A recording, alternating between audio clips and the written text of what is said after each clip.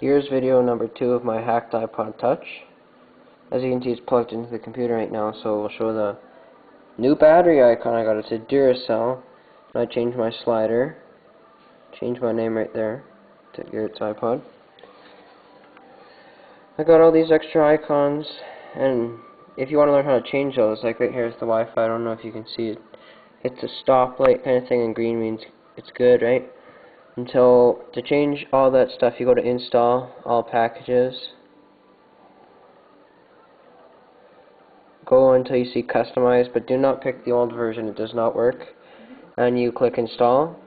Once you've done that, you go back into the installer, go down to themes for customize, download all the image sets, or all the ones you want, and then as soon as you've done that, it will load, right? Then you go into customize,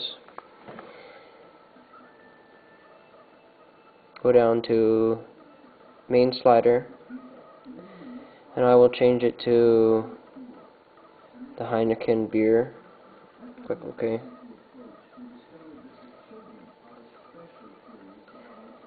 And then you go back to the main menu, click that, and now it has changed to the beer bottle, Heineken.